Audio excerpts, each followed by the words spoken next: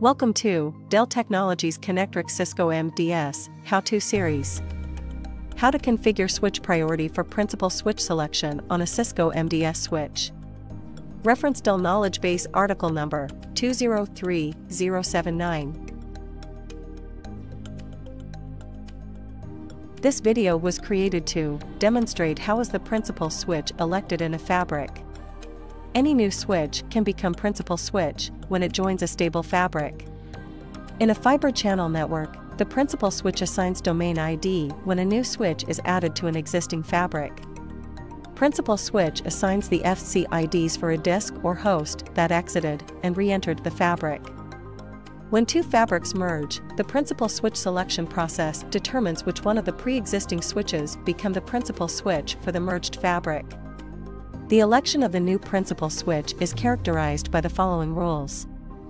A switch with a populated domain ID list takes priority over a switch that has an empty domain ID list.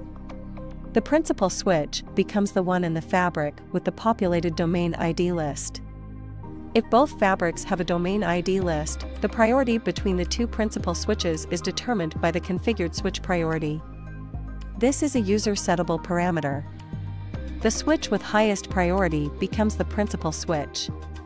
If two switches have the same configured priority, the switch with the lowest WWN becomes the principal switch. By default, the configured priority is 128.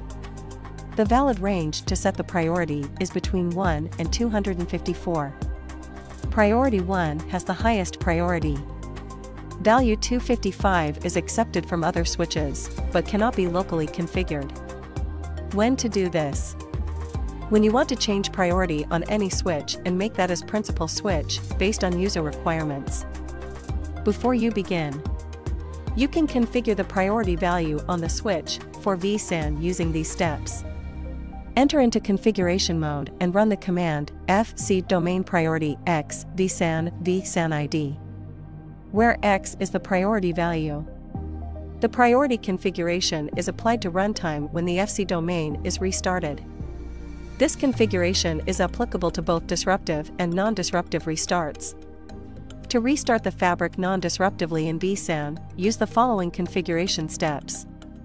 Enter into configuration mode and run the command fcdomain restart vsan-id. To restart the fabric disruptively, use the fcdomain restart disruptive vsan-id command. This command will cause all devices of all switches in that vsan to log out, causing data traffic disruption. Here is the demonstration.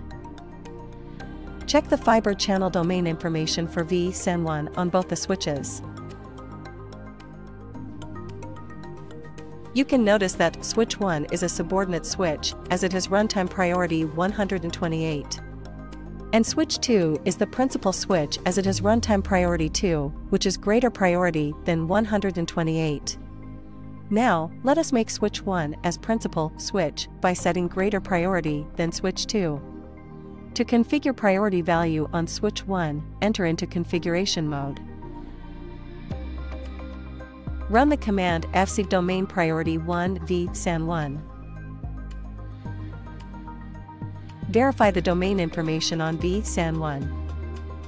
128 is still the runtime priority, but configured priority is changed to 1. The configured priority is applied to runtime when the fcdomain is restarted.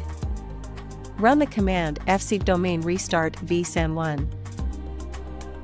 Check the fcdomain information again on both the switches.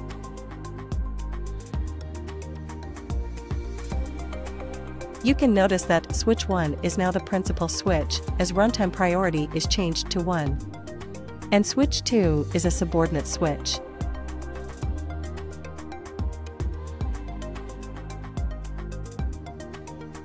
When you merge two fabric switches having same configured priority, the switch with lowest WWN becomes the principal switch.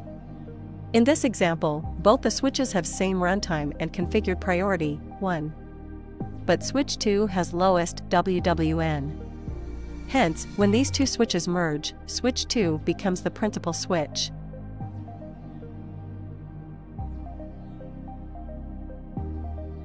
and switch 1 becomes a subordinate switch. Important notes. Fiber channel domains can be restarted disruptively or non-disruptively. If you perform a disruptive restart, reconfigure fabric frames are sent to other switches in the fabric, and data traffic is disrupted on all the switches in the vSAN, including remotely segmented ISLs. If you perform a non-disruptive restart, build fabric frames are sent to other switches in the fabric, and data traffic is disrupted only on that switch.